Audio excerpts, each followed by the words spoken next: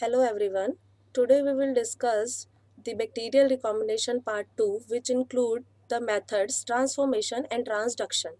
Transformation is uptake of naked DNA from the environment, while transduction is transfer of DNA from one cell to another cell through virus. Transformation plays important role in transfer of DNA, in which this process occurs in soil and aquatic environment. So students, today we will discuss bacterial recombination part 2, that include the transformation and transduction. In earlier we have discussed the conjugation process. So what is transformation? Transformation is a process where the the naked DNA fragment present in the environment is taken up by the competent cells. It is discovered by the Fred Griffith in 1928. Then what is competency?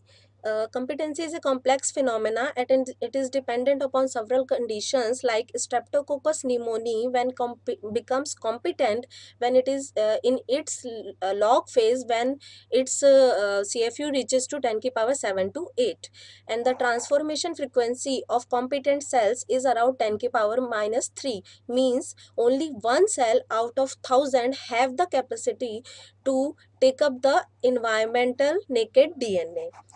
Now, gene transfer by this method is occurs mainly in the soil and aquatic environment. This is transformation. You can see this is the the bacterial cell, and this is the chromosome, and it is the naked DNA present in the environment. And in the second step, this bacterial cell become competent and start to take up uptake of DNA, and here the DNA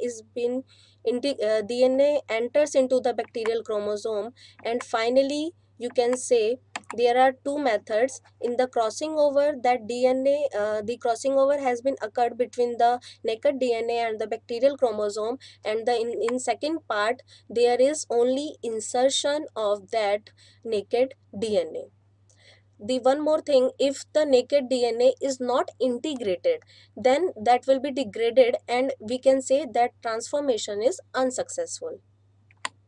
Now, transduction, it is the process in which DNA fragment is transferred from one bacterium to another through bacteriophage. It is discovered by the Joshua Lederberg and Ginder in 1952. It is of basically two types. One is generalized and second is specialized. In generalized transduction, a DNA fragment is transferred from one bacterium to another by a lytic bacteriophage. Lytic bacteriophage means after the formation of the phage particles, it lyses the bacterial cell, and now it is carrying the donor bacterial DNA. While in specialized transduction, DNA fragment is transferred from one part to another through a temperate bacteriophage, means the viral chromosome is attached to the bacterial chromosome.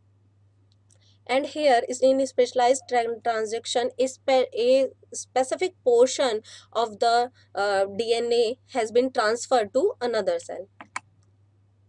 Now, it generalized transduction, you can say this is the bacterial cell, and bacteriophage is, first of all, bacteriophage attached to the bacterial cell. In second step is it starts penetration. After that, the viral chromosome enter into the bacterial cell.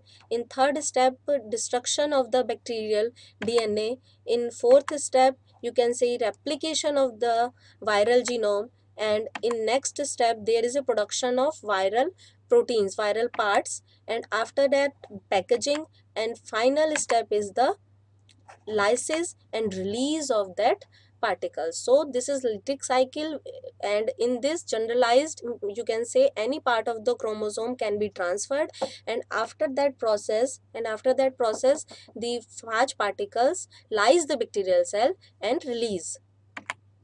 Now, specialized transduction.